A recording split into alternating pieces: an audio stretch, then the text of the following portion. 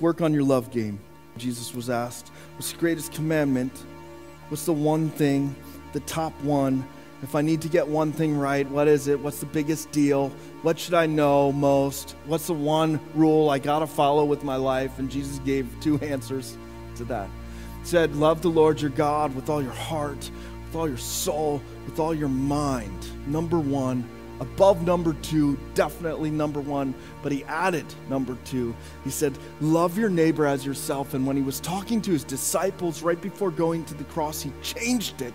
And he didn't say, love your neighbor as yourself, because Lord knows we are not very good at loving ourselves either.